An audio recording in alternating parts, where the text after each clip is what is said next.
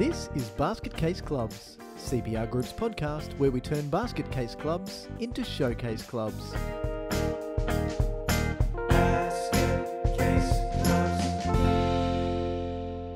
Hi everyone, welcome back to Basket Case Clubs. I'm Michael Connolly and it is once again my pleasure to be your host on our journey of basket casing goodness. And joining me again is Steve Connolly. Welcome, Steve. Hello everybody. Hello Mick. Glad to be back. I was Glad gonna to say- be living in the analog world today. Look at us. We've got notepads, both of us, and pens. No digital devices in front of us except those which are recorded. Yeah, that one right there. Yeah, I was going to say, how are you this fine day? But you can see out the window that it's a bit crappy. It is a bit crappy. Yeah, the rain shine coast. Well, we did just capture though in the bottom of our screen a happy old person riding past on their bike, so they're making the most of the limited sunshine. Yeah, there's a bit of sunshine out there, as I can see now. Yes, nice.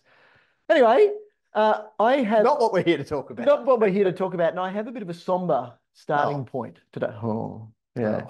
Oh. So I'm off to a funeral this afternoon, and every time you go to funerals, you kind of get a chance to evaluate your decision-making paradigm, and you think to yourself, so when I'm on my deathbed, am I going to be happy with all of the decisions I made and the places that I put myself and the opportunities that I capitalized on and how I spent my time?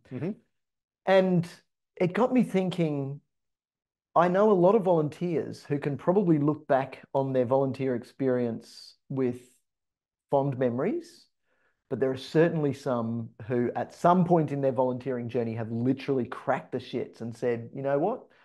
Enough's enough. I'm not enjoying this anymore. So what I want to talk about today is volunteer burnout and what causes it and what we can do about it. And it is a sad reality that we work pretty frequently with volunteers who are either approaching or have already surpassed. Achieved kind of makes it sound like a positive thing. Achieved burnout. Yeah, Yay! yes. Good on us. But we do burnout. Yes, we're winning. we work with not that sort of burnout. Yeah. We work with a lot of people who even go through phases of satisfaction or lack thereof in their volunteer role. Yep. And unfortunately, we work with a lot of volunteers who sometimes will be wanting to take a step back, but haven't necessarily done all that they could have through their term in office or in their role to be finding suitable successors, suitable people to replace them.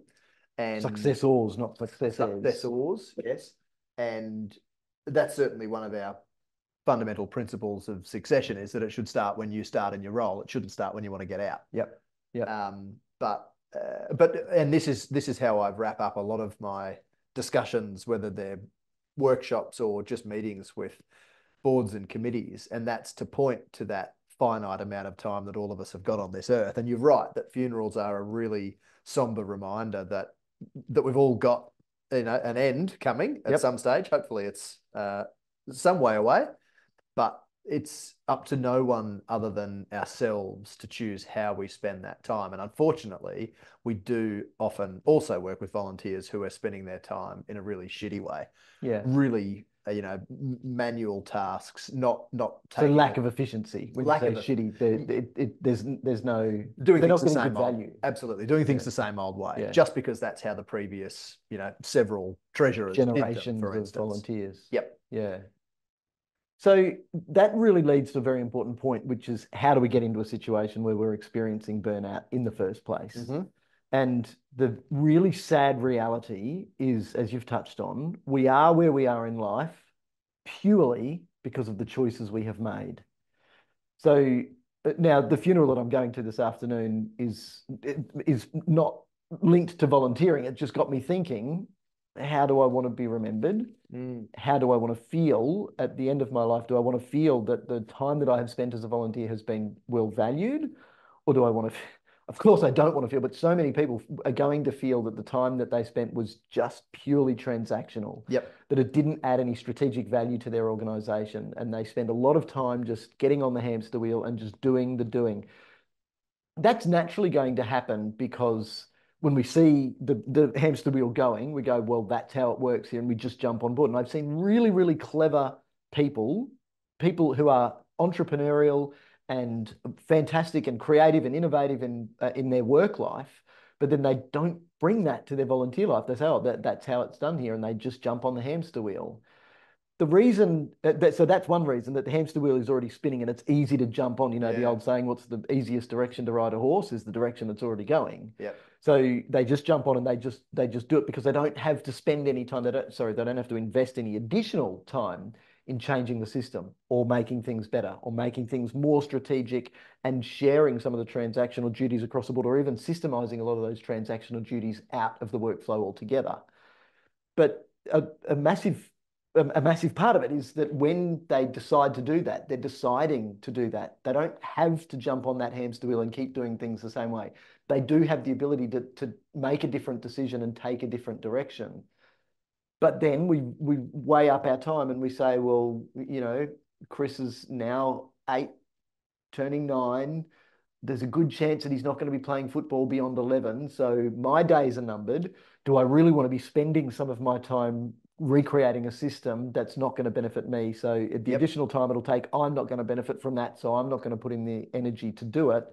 And then a new person comes along and is straight back at the beginning of their hamster wheel journey. And a lot of that sentiment happens, I think, subconsciously between the ears of the volunteers who are doing the work. So this is not to be critical of those people, which I think is an important point to make. But the other thing that I know I harp on about quite a bit is that getting on the hamster wheel and doing things the same way that generations of people filling that same role before you have done them is the path of least resistance.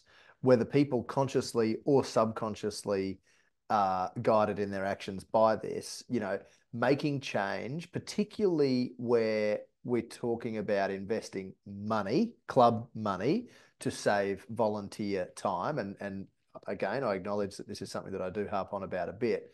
There, in my experience, is often real resistance to that amongst volunteer committee members because they value everyone else's time. They value the club, you know, subconsciously more importantly than their own time. They value it at a higher rate. Therefore, oh, I couldn't spend club money to save me some time to do this more effectively or quicker.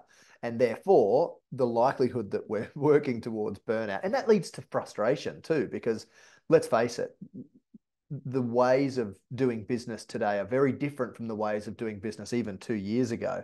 Fast forward to 2 years from now with the, you know, rapid onset of AI or the uptake of AI the uptake, and its influence on our workflows more broadly. Absolutely, in the efficiencies that we can achieve, the opportunities to save time and therefore arguably to help avoid burnout are only going to grow as time goes on. Yet the rate at which the appetite for taking up those opportunities in volunteer clubs, I think, is going to grow at a far slower rate. So that exacerbates this volunteer burnout problem because you just said, in our real world, in our real life, rather, we've got people who are, you know, running successful businesses. They're, you know, efficient in their delivery of tasks at work, and then they come into their volunteer role and they got to do shit the same old way. That's going to piss someone off, whether they actively recognize it or not, because they're getting some intrinsic value from doing that volunteer work. So they're going to get some enjoyment out of it, and that enjoyment might last for some time. But it's also very likely that it's going to get to the point where they say, oh my God, why am I doing things so slowly? And why is this taking an unnecessarily large amount of my limited time? Sometimes it's only a matter of people being alerted to the fact that they don't have to take that much time. So what other things can be a catalyst or an impetus for change then? Obviously, sometimes, and this is a job that we fortunately or unfortunately get to play, we can come in as the outsiders and we can see the real situation. We can see the people who are at risk of burnout. We can see the people who are feeling burdened by the victim mentality that it's all being put on me and I have to do this, I have to do this, but you never have to do it. And what I'm talking about this decision is we get to a fork in the road. We can say, okay, so I'm already doing a whole heap of work. And some of those are my job, if I'm a committee member, for instance. So if I'm secretary, then organising meetings and taking minutes of meetings and producing those minutes and circulating those minutes, managing communications and doing some reporting, so compliance reporting. Those are all part of my secretarial job. Then somebody else comes along and says, hey, Michael, you and the committee should do this. I've got this great idea for you and the committee. And I go, Okay, and I make a decision, and there's a choice here, and I call it a very quick worst case consequence analysis. So I can say, okay, what's the worst case if I take this job on? The worst case if I take this job on is it adds on to everything that I'm already doing, and it makes me feel more burdened, and it makes me feel more trapped in my role as a volunteer. That is bad. What's the worst case if I don't take it on? If I don't take it on, well, it might not get done at all. It might get done by a doofus who can't do the job as good as me. And if it doesn't happen, maybe the club will come unstuck. And I don't want that to happen. So at that point, they're making the decision that although this is going to hurt, the pain that I have to personally put up with, I am justifying to myself as being worth it for the benefit of the club. So that's the decision, and it happens all the time. And it's rarely a major decision because that thing that has just been lumped on me by a member who says, "Hey, Michael, you should." And by the way, when you get on a committee, people are going to shit all over you. You Ha! should do this. You should do that. You should do the other. That's really good. As opposed to, you know what? I've got a job. My job as secretary is to manage meetings and manage communications and manage compliance. So those are really important top line, top level things that I have to do. Some of which are required by the law. Legislation. Yep. Yeah. So if I'm to take this on, what's the opportunity cost?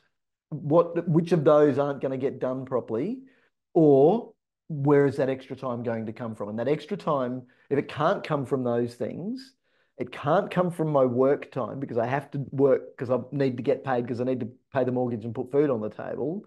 It's going to come from my personal time. And that's where we feel that burden and we feel that burden. And we, as humans, always look to externalize blame. So we will externalize blame to the people who should it on us.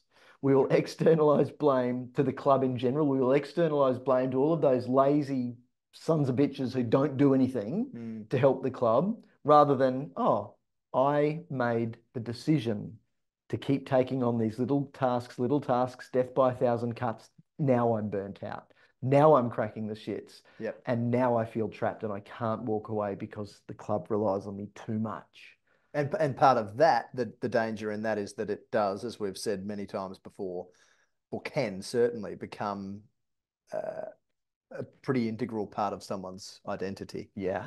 And Yeah. that importance, that reliance upon them from the club and others within it can be so attractive, for want of a better term, that it's really bloody hard for someone to let go of. Yeah. But until they are absolutely at burnout. And in some cases, they say I'm at burnout, or in other cases that we've experienced, their significant other says either the club goes or I go. Yep. Yep. Hey club leaders, it's Michael jumping in here to ask if you've been feeling the pressure of keeping your club on track. Say hello to Club Mentor, a club's on-call partner for governance. Whenever you need advice, our team at CPR Group is here for you. Imagine having an accountability buddy for your club. With Club Mentor, you'll stay on track and hit your targets with our quarterly check-ins. Every club is unique, and we get that. With decades of experience in grassroots clubs, our tailored support and advice will be just what your committee needs for peace of mind. With Club Mentor, our goal is simple: to give your volunteers more time to enjoy their roles by easing the hassle of running a successful club. There's even a package offering for councils and peak bodies. So because this is an ad, now I've got to say, what are you waiting for? Become a Club Mentor partner today. All you got to do is jump online and search CPR Group Club Mentor. Now I suppose I've got to say, but wait, there's more. Nah, back to the basket casey goodness. So I'll come back to that because I've got to actually, no, I'll tell you the story, then I'll come back to my question. And the question was, what is the catalyst for change? If it's not us coming in and seeing the world for how it is, not how they're seeing it through their rose-colored glasses, what can be catalysts for change? Because we want to share that. Yep. Because if we know what the answer can be, then that's how we can help. So let's leave that as a takeaway. So I'm going to change their names. So I'm going to call them Paul and Paulina. As two members of a committee in a club that I work with. I won't even tell you the sport, just in case. So we're in a meeting, and there are a few of us in the meeting, and we were going through this. So this was interesting because it was a strategic planning project, not a counselling session. But it didn't stay a strategic planning project for very long. It really, really turned into a counselling session. And we had been around the room and we had some people who were sharing some stories that they'd never shared before. They were really laying it out there and they were really expressing the pain that they were going through and the fear of feeling trapped for the rest of their lives. And it got to Paul. Now, Just Paul, quickly, was there quite a bit of consistency in the room in terms of those feelings, or were some people really at one end of the spectrum and others were surprised to hear that? consistency in feelings, but it really took me rattling the cage to say there's something going on here. And I can sense it because I can see the looks in people's faces and I can see the bags in people's eyes getting bigger and bigger over time. Yeah. Okay. The reason that people got into the situation was different, but there was Okay. consistency in the feeling. So, and the Good. reason that people drove Right. themselves into, but then for them to realize, it's probably the session where there were the most tears in the one session. Okay. Because normally we will, when people come to the realization that they are the master of their own destiny, the tears that they cry are not the tears of regret, which you think they could be. You Yep. think, I'm regretful because I'm getting closer to my time on my deathbed where I get to review this. So they could be tears of regret. It is tears of realization that I am in control of my life and Yep. I have the ability to now change the way that I make all of those decisions from now until my Yep. volunteering journey ends, which, by the way, could be right now. It's just that awakening. There's an old saying that I love. The internet says it's attributed to Confucius, but when we're at school, Confucius used to say all of those things. Like Confucius say, "Don't piss in the wind or you'll get wet." So I'm not going to Piss in say the for wind. sure. I'm not going to piss in the wind. Make it Confucius. But I'm also not going to say for sure that it was Confucius. He says, everyone has two lives. The second one begins when you realize you only have one. That's powerful shit. That's really powerful. And that's like, I still get goosebumps when I say that and I go, oh my God, I can't undo this. I can't go back in time. I only have one life. Yeah. So like I said at the start, on a day when I'm contemplating mortality on the way to a funeral, this is the sort of stuff that we need to consider in our industry. So, and empower our clients, listeners, our volunteers. yeah. Yeah. So Paul and Paulina, it got to Paul and Paul was sharing his feeling of being trapped. So were Paul and Paulina a couple, or were they just coincidentally named? Spoiler alert, yes, they were. Sorry, we can go back and all right. Yeah, it's okay. We can give that away because it was going to come out anyway. And not their real names. So, the coincidence of them being named something similar. Yes. It's just crazy. Wave that up. So Paul would do his job as, I think he was senior coaching coordinator, as well as a coach, as well as treasurer. Right. So there's a lot of jobs going on busy here. person. Yeah. Now, because nobody else was doing the social media for the club, Paul took it upon himself. Okay. Every day, working a full-time job and a coach and a coaching coordinator and a treasurer meant that the time that he was able to commit to doing all of the social media posts. Yep. And by the way, when you say I'll be social media coordinator, just share your stories with me and I'll pop them up on the club's Facebook page or whatever. Who shares their stories? No one. But Paul's following people around, so staying back late at coaching, taking photos, asking for the stories. That's even worse than chasing fees. Yeah. Chasing social media articles. And so he was then telling the story about feeling trapped because it was every night, and it was not till after 11 that he was getting to bed every night. Now, to go back to you spoiling the story, Paulina is Paul's wife, and that was the first time that anyone but Paulina realized that this marriage was at risk of breakup, because she then admitted, I go to bed at whatever time, at 9:30, 10 o'clock. I've got to go to work as well. And never, ever, ever does he come to bed with me. He stays up doing stuff that nobody gives a shit about. Paulina's not a swearer, but she swore. Nobody gives a shit about it, Paul. You stay up late and there's nothing I can do. And then I go to work early. We pass like ships in the night. We never get to spend any time together. And it's all because of this club and you making a decision to keep doing that. So more tears and more realization, but I'm happy to report that they're still happily married. When the change started, Hopefully immediately. that day before that meeting had finished. Yeah. So, and this is why this is so powerful. And like I've said, I don't think I've said it on the podcast, but I gave up working with clubs decades ago. I work with people because it's the people who make great clubs. Yep. So what we need to do is now look at what the realization can be for anyone who's listening, for anyone who is feeling or who has felt volunteer burnout and is now at that point where they've realized that they've only got one life and it is entirely up to them to make a change. What can the impetus or the catalyst for change be? Okay. Interestingly, I made a little note before you told that story, which I've not heard before, and it relates to the importance of others on the management committee or within your volunteer team holding each other to account. So what I assume is that part of the reason that Paul and Paulina are still married and part of the reason that they will have been able to stick to their guns in making meaningful change in how they were spending their time is that others on the committee will have had less of an idea how much of an impact their behavior, their choices to do that volunteer work was having on their marriage. So whenever anyone else senses now that they're slipping back into old habits and that they see Paul posting on social media at 11 o'clock at night, that they check in with him and say, mate, we agreed that you weren't going to do this anymore. And I'm speaking from personal experience here because I know that you and I sometimes need to hold each other to account, and we need to, hold our staff to account and make sure that they're looking after themselves, because we've got a bunch of people who really give a shit about the work that we do and the help that we give to the people that we support in clubs across the country. The marriages that we might inadvertently keep together.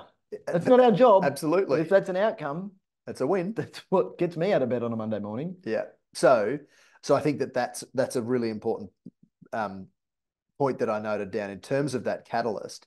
The catalyst for change is holding one another to account and having a really open discussion as a management committee about the importance of avoiding burnout. Because let's face it, if a volunteer burns out and they leave their roles that they're filling, then that's going to have a detrimental impact on the club. So it's not good for the person, it's not good for the club, it's not good for the other volunteers. So it's actually in everyone's best interest to avoid that situation becoming a reality. So that's watching out for each other. Yep. So as far as the catalyst goes, I think that's great. I think it's second, and the most important one is just have a look in the mirror. Yeah. How much time you're spending volunteering and what's the real value that it's bringing. Yeah. Then the other one can be systems. So what systems do we have or not have that could reduce the time? And you mentioned something really important before. Clubs can spend a little bit of club money to save a lot of volunteer time. Yes. And those clever people, those innovative, entrepreneurial, creative thinkers can be the same people who become completely blind to the value of their time when we're just volunteers. Yeah. Volunteering should be priceless, not worthless. Yeah. And that's exactly how we're seeing it. If we say, oh, let's not spend money on that new, developing a CRM. I know that with competition management systems and membership management systems, we've got access to data, but it's not a CRM. It doesn't track the R in CRM is relationship, our customer relationship management system.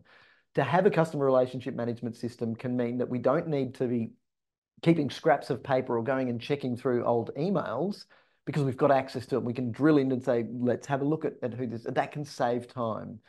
Using better accounting systems can save time. But the time that is saved, so in the transition from manual accounting to automated online accounting systems, can save conservatively 20 hours a month.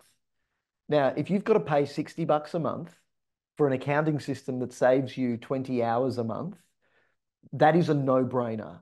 The only, and I told this story recently of a treasurer who cried when I explained, no, you're allowed to use Xero, because when I'd asked why she's still doing the accounts manually, some grumpy old fart of a stupid prick of a life member sat in the front row of the AGM and said, no, you can't use that Xero thing. No, because it's in the iCloud. It's in the iCloud, and the iCloud gets hacked. Remember those famous people who had their nudie pic? No, we can't have our club accounts on the web. She was a bookkeeper by trade. She cried when I said, you don't have to listen to the grumpy old fart who's not doing, he drove her to do it. But again, she had the choice. Yes. And she could have said, actually, let's take advice on this instead of listening to that grumpy old fart in the front row. And I'm calling him a fart because I'm trying to watch my language because we try to avoid an explicit rating for basket case clubs.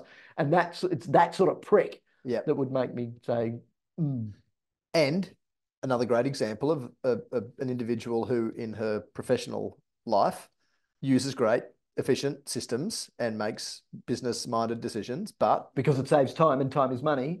So it makes sense. There you go. Not realizing that time isn't money when it's time, but you can't buy it back. It's far more valuable than money. That's far more valuable than money.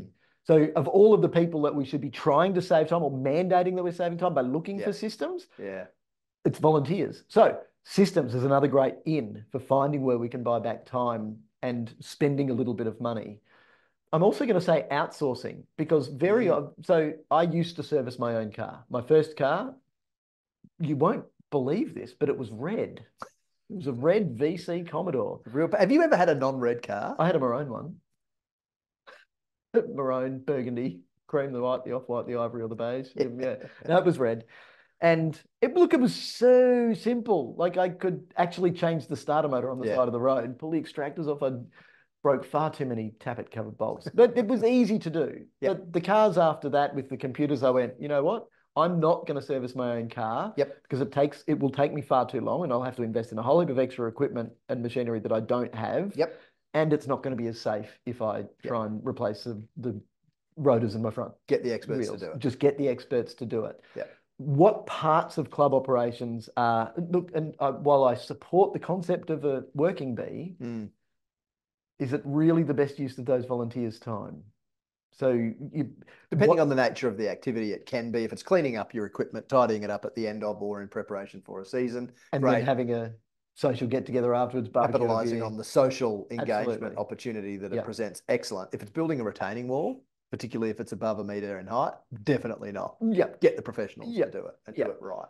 So again, so that can also be the catalyst to say, so are we putting extra stress on our volunteers or are we potentially putting them in a position of liability should the retaining wall fail and hurt or kill somebody? So good choice. But again, it's just, that's the catalyst. That's now we're looking at this. We've system holding each other to account, looking in the mirror. I'm going to give you another example which relates to the support that we provide to clubs. So this is not one which relates to the potential failing of a retaining wall, which will lead to injury or worse. But we had presented a proposal to work with a golf club on a new constitution. And it was through our partnership with the governing body. So the club was going to get a significantly reduced investment that it was going to require for them to get our support. They said, no, we can do it ourselves. Thank you. We appreciate that you could do a great job, but we think we can do a fine job. So they embarked upon the review of their constitution. So it's 2024, Steve. Was this about 2000, 2001? No, it was admittedly, it was 2 years ago that went down. And then earlier this year, so 18 months later, they came to a workshop that I was running in Far North Queensland, which is where the club's based. And the two lovely ladies who I get on very well with turned up. And we got into the session and we started talking about constitutions, and it became apparent pretty early from the questions that they were asking that they had not yet completed their review. We then got around during and following the workshop to having a discussion about how it was going and what support they might need. It came to light that only the Friday prior to this Wednesday, let's say it was, so a few days earlier, both of them had made the conscious decision to not go and play golf, which is why they got involved in their golf club, right? They're both in their 80s, so they should be making really sound decisions as to how they're going to spend their time in the context of today's discussion. And they were lamenting the fact that they'd had to not play golf because they were working on the Constitution. So we then discussed the value of volunteer time and multiplied each of their investment of time to date on the Constitution by let's say $45 odd per hour, that volunteering which Australia. Is way too conservative. Which I think is way too conservative. For that sort of work. And of course, the calculation resulted in a figure which by far outweighed what the club would have had to invest in our support. Needless to say, they made the decision after that to go and play golf the following Friday and to get our help finishing the Constitution. And of course, we started again and wrote them a new one, with which they are now very, very happy. But this is a really recent example. And in the grand scheme of things, it happened. It actually happened. There's a result. It actually happened. Governance sorted. And as well as them making the decision to not go and play golf, it was hanging over their heads. They were concerned about doing it right. They were worried about including provisions that weren't going to be approved by the regulatory body when they submitted the document after its adoption by the members.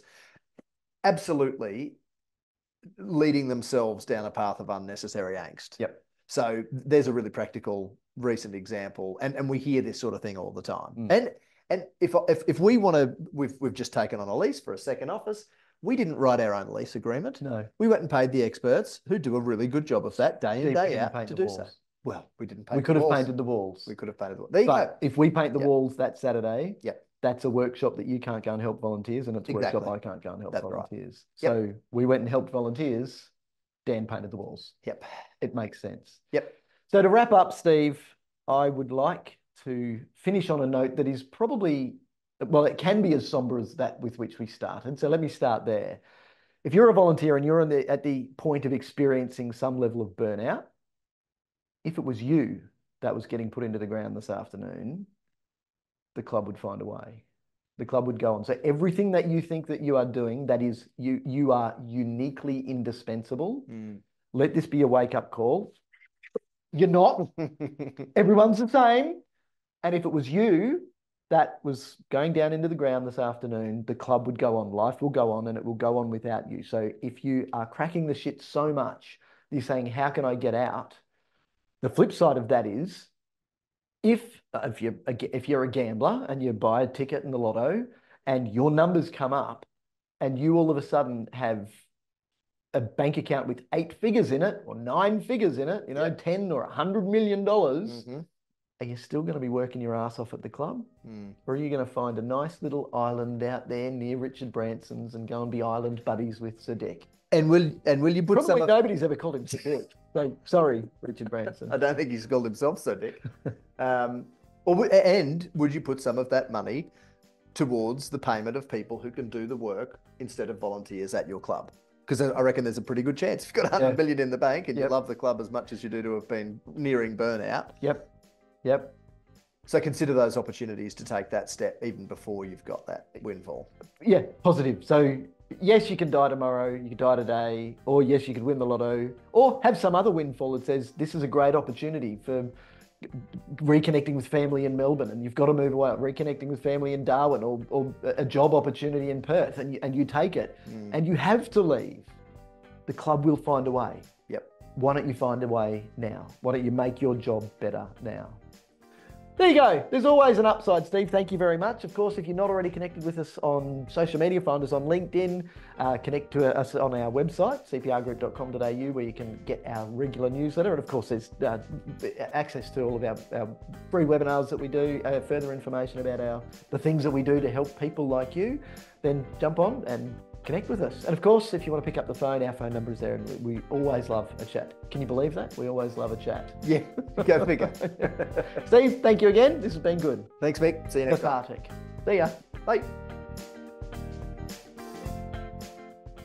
Basket Case Clubs acknowledges the traditional custodians of the country on which we record, being Yugambeh, Turrbal, Jagera and Kabi Kabi land.